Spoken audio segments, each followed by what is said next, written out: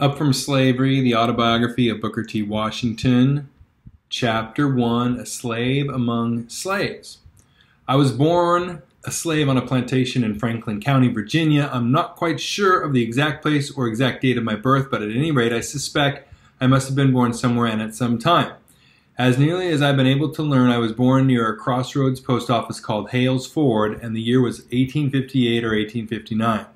I do not know the month or the day. The earliest impressions I can now recall are of the plantation and the slave quarters, the latter being the part of the plantation where the slaves had their cabins. My life had its beginnings in the midst of the most miserable, desolate, and discouraging surroundings. This was so, however, not because my owners were especially cruel, for they were not, as compared with many others.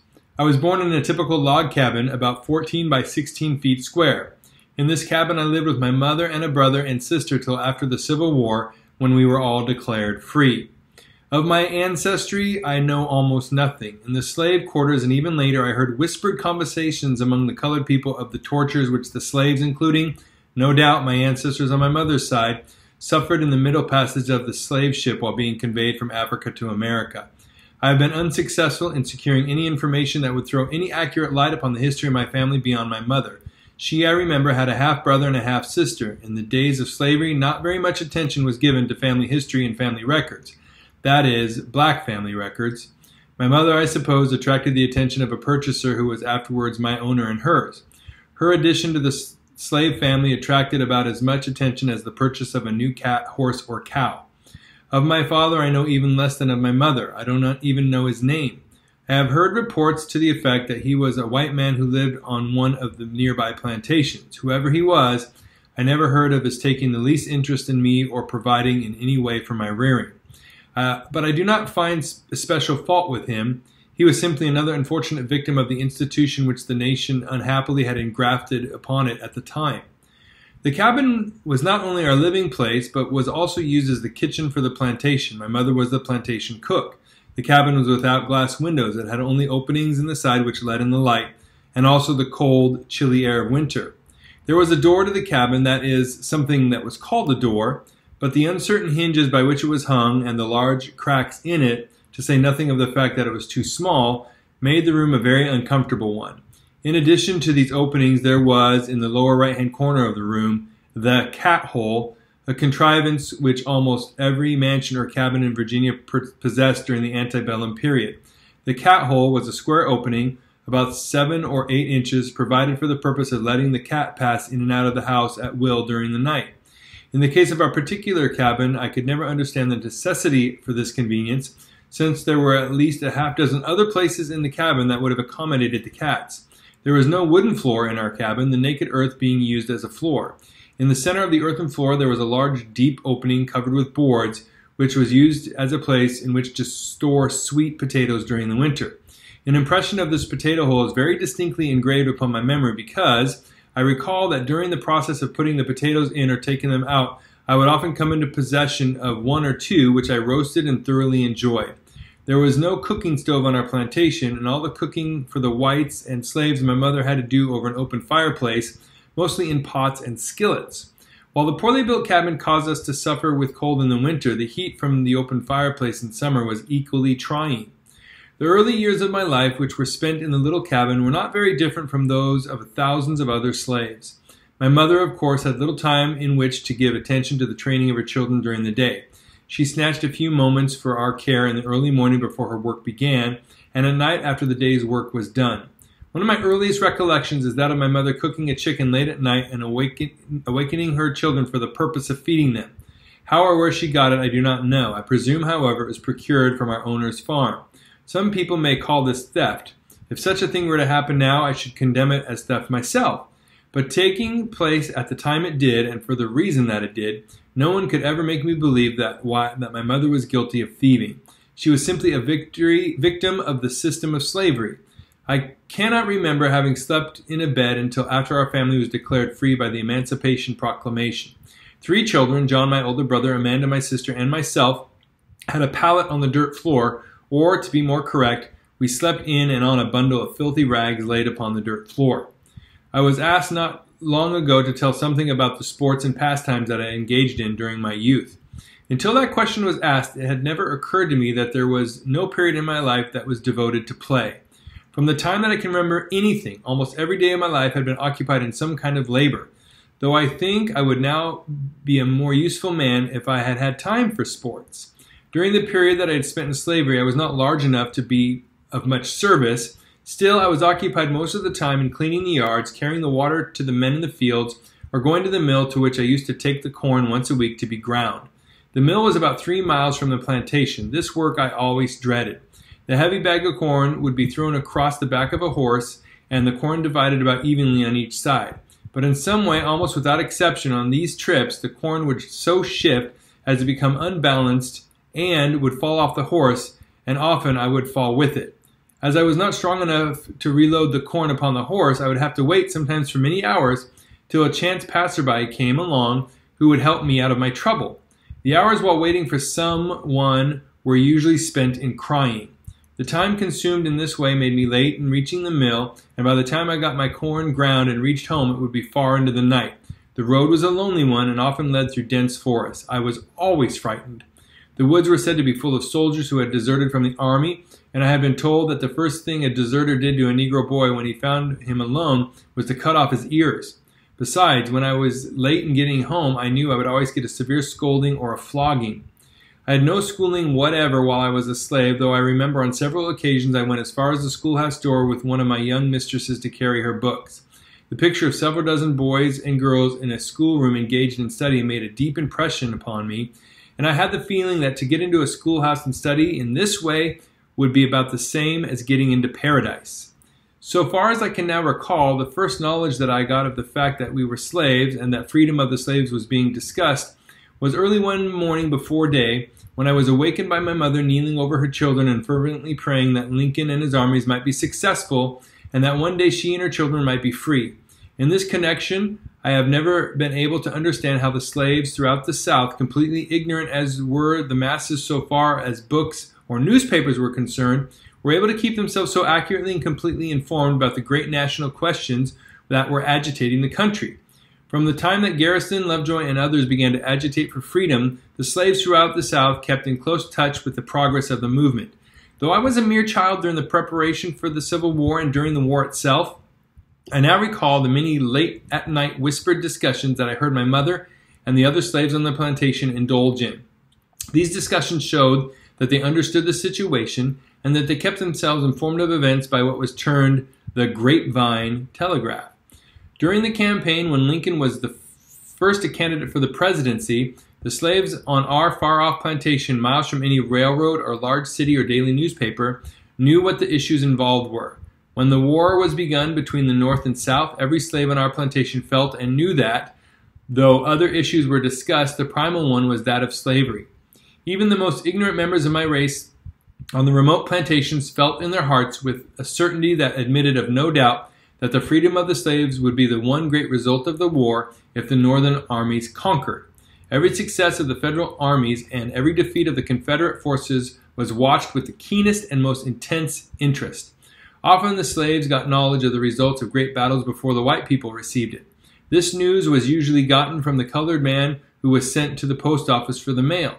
In our case, the post office was about 3 miles from the plantation, and the mail came once or twice a week. The man who was sent to the office would linger about the place long enough to get the drift of the conversation from the group of white people who naturally congregated there, after receiving their mail, to discuss the latest news.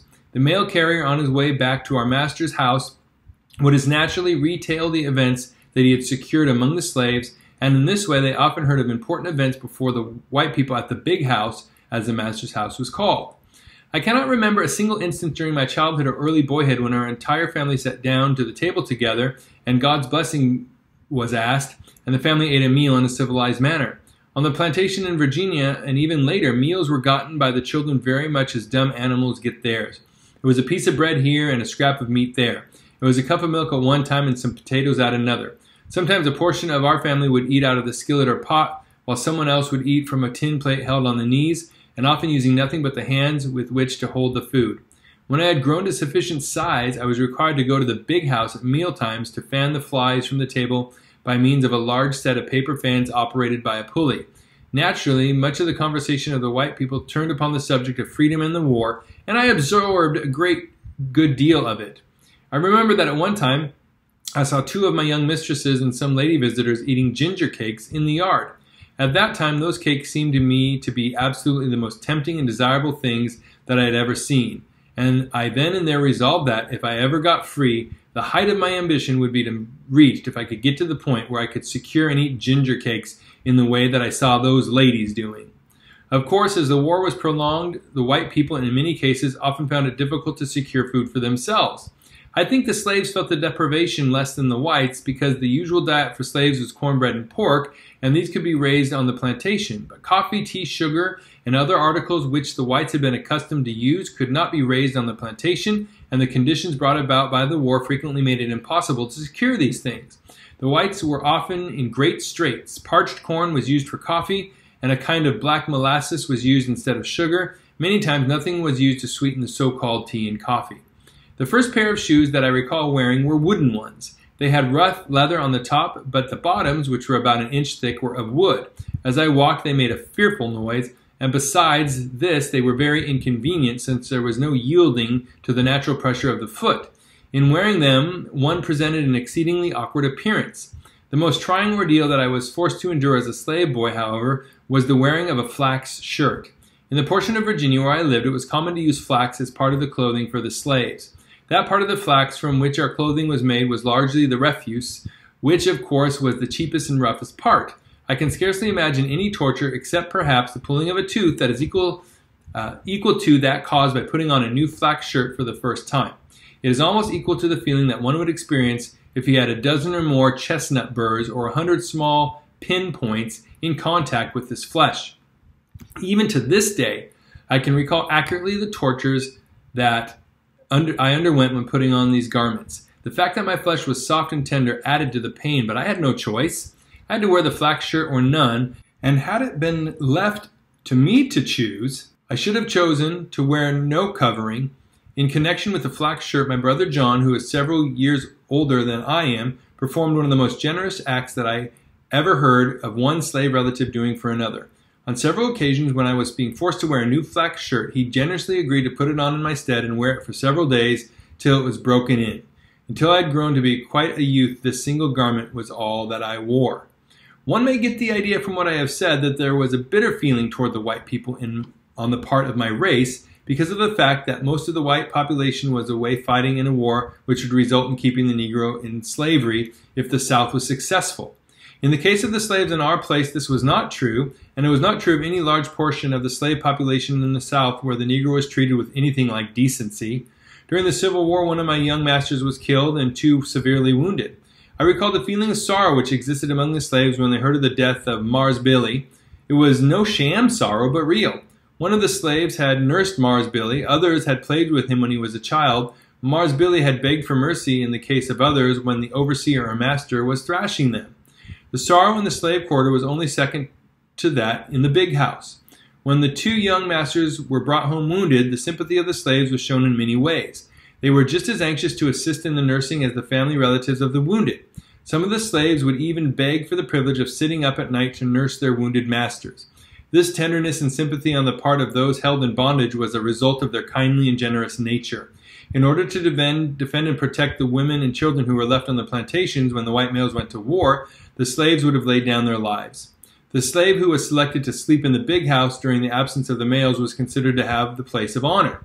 Anyone attempting to harm young mistress or old mistress during the night would have had to cross the dead body of the slave to do so.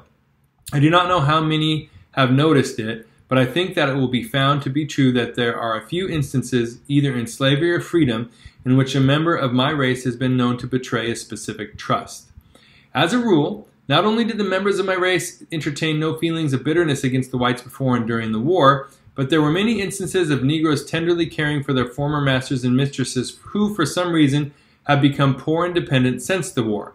I know of instances where the former masters of slaves have for years been supplied with money by their former slaves to keep them from suffering. I have known of still other cases in which the former slaves have assisted in the education of the descendants of their former owners. I know of a case on a large plantation in the South in which a young white woman, the son of a former owner of this estate, had become so reduced in purse and self-control by reason of drink that he is a pitiable creature. And yet, notwithstanding the poverty of the colored people themselves on this plantation, they have for years supplied this young white man with the necessities of life. One sends him a little coffee or sugar, another a little meat, and so on. Nothing that the colored people possess is too good for the son of old Mars Tom, who will perhaps never be permitted to suffer while any remain on the place who knew directly or indirectly of old Mars Tom.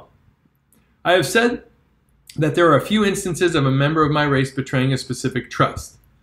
One of the best illustrations of this which I know of is in the case of an ex-slave from Virginia whom I met not long ago in a little town in the state of Ohio.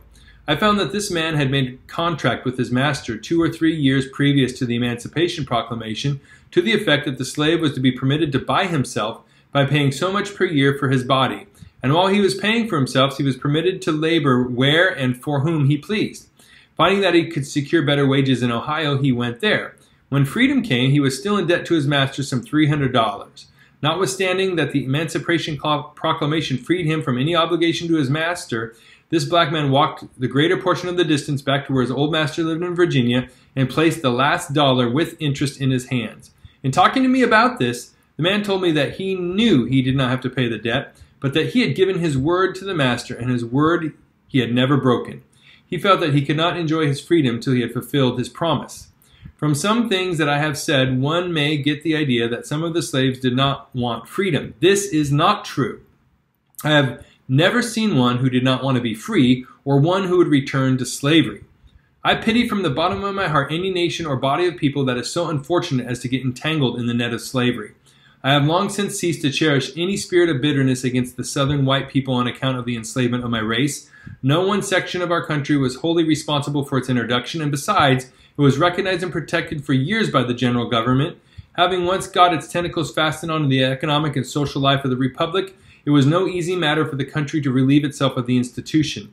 Then, when we rid ourselves of prejudice or racial feeling and look facts in the face, we must acknowledge that, notwithstanding the cruelty and moral wrong of slavery, the 10 million Negroes inhabiting this country who themselves or whose ancestors went through the school of American slavery are in a stronger and more helpful condition, materially, intellectually, morally, and religiously, than is true of an equal number of black people in any other portion of the globe. This is so to such an extent that Negroes in this country, who themselves or whose forefathers went through the school of slavery, are constantly returning to Africa as missionaries to enlighten those who remained in the fatherland. This I say not to justify slavery. On the other hand, I condemn it as an institution, as we all know that in America it was established for selfish and financial reasons and not from a missionary motive, but to call attention to a fact and to show how Providence so often uses men and institutions to accomplish a purpose. When persons ask me in these days how, in the midst of what sometimes seem hopelessly discouraging conditions, I can have such faith in the future of my race in this country, I remind them of the wilderness through which and out of which a good Providence has already led us. Ever since I've been old enough to think for myself, I have entertained the idea that, notwithstanding the cruel wrongs inflicted upon us, the black man got nearly as much out of slavery as the white man did. The hurtful influences of the institution were not by any means confined to the Negro.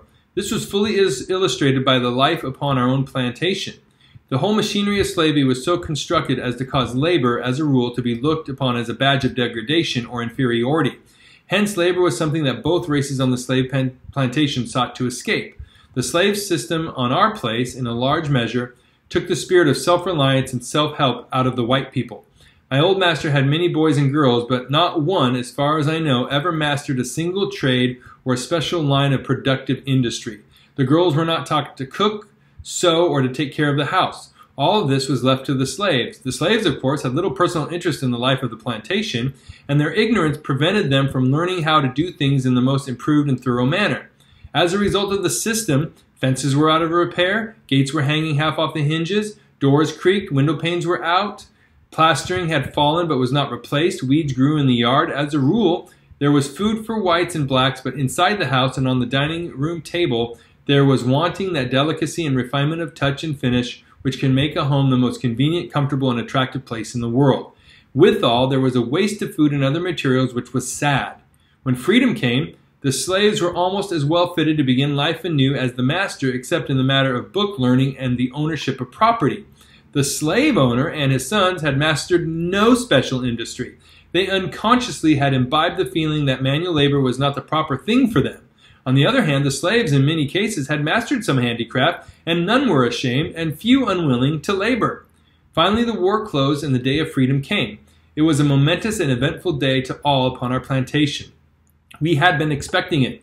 Freedom was in the air and had been for months. Deserting soldiers returning to their homes were to be seen every day. Others who had been discharged or whose regiments had been paroled were constantly passing near our place. The grapevine telegraph was kept busy night and day. The news and mutterings of great events were swiftly carried from one plantation to another. In the fear of Yankee invasions, the silverware and other valuables were taken from the big house, buried in the woods, and guarded by trusted slaves. Woe be to anyone who would have attempted to disturb the buried treasure. The slaves would give the Yankee soldiers food, drink, clothing, anything but that which had been specifically entrusted to their care and honor. As the great day drew nearer, there was more singing in the slave quarters than usual. It was bolder, had more ring, and lasted later into the night. Most of the verses of the plantation songs had some reference to freedom. True, they had sung those same verses before, but they had been careful to explain that the freedom in these songs referred to the next world and had no connection with life in this world. Now, they gradually threw off the mask and were not afraid to let it be known that the freedom in their songs meant freedom of the body in this world. The night before the eventful day, word was sent to the slave quarters to the effect that something unusual was going to take place at the big house the next morning. There was little, if any, sleep that night, all as excitement and expectancy. Early the next morning, word was sent to all the slaves, old and young, to gather at the house. In company with my mother, brother, and sister, and a large number of slaves, I went to the master's house. All of our master's family were either standing or seated on the veranda of the house where they could see what was to take place and hear what was said. There was a feeling of deep interest, or perhaps sadness on their faces, but not bitterness. As I now recall the impression they made upon me, that they did not at the moment seem to be sad because of the loss of property, but rather because of parting with those whom they had reared and who were in many ways very close to them. The most distinct thing that I now recall in connection with the scene was that some man who seemed to be a stranger, a United States officer I presume, made a little speech and then read a rather long paper, the Emancipation Proclamation, I think. After the reading, we were told that we were all free and could go when and where we pleased. My mother, who was standing by my side, leaned over and kissed her children while tears of joy ran down her cheeks. She explained to us what it all meant, that this was the day for which she had been so long praying, but fearful that she would never live to see. For some minutes there was great rejoicing and thanksgiving and wild scenes of ecstasy. But there was no feeling of bitterness. In fact, there was pity among the slaves for our former owners. The wild rejoicing on the part of the emancipated colored people lasted but for a brief period, for I noticed that by the time they returned to their cabins there was a change in their feelings. The great responsibility of being free, of having charge of themselves, of having to think and plan for themselves and their children, seemed to take possession of them. It was very much like suddenly turning a youth of 10 or 12 years out into the world to provide for himself. In a few hours, the great questions with which the Anglo-Saxon race had been grappling for centuries had been thrown upon these people to be solved. These were the questions of a home, a living, the rearing of children, education, citizenship, and the establishment and support of churches. Was it any wonder that within a few hours the wild rejoicing ceased and a feeling of deep gloom seemed to pervade the slave quarters? To some it seemed that now they were in actual possession of it, freedom was a more serious thing than they had expected to find it. Some of the slaves were 70 or 80 years old. Their best days were gone. They had no strength with which to earn a living in a strange place and among strange people, even if they had been sure where to find a new place of abode. To this class the problem seemed especially hard. Besides, deep down in their hearts there was a strange and peculiar attachment to old master and old missus and to their children, which they found it hard to think of breaking off. With these they had spent in some cases nearly half a century, and it was no light thing to think of parting. Gradually, one by one, stealthily at first, the older slaves began to wander from the slave quarters back to the big house to have a whispered conversation with their former owners as to the future. Hey, it's a privilege to read Up From Slavery, an autobiography of Booker T. Washington with you. Would love it if you could subscribe to the channel, and here are other videos in this playlist for the rest of the autobiography. It would be awesome if you could check out these playlists as well. They might be interesting or funny or something, at least amuse you for a little bit. Thanks for watching. Until next time.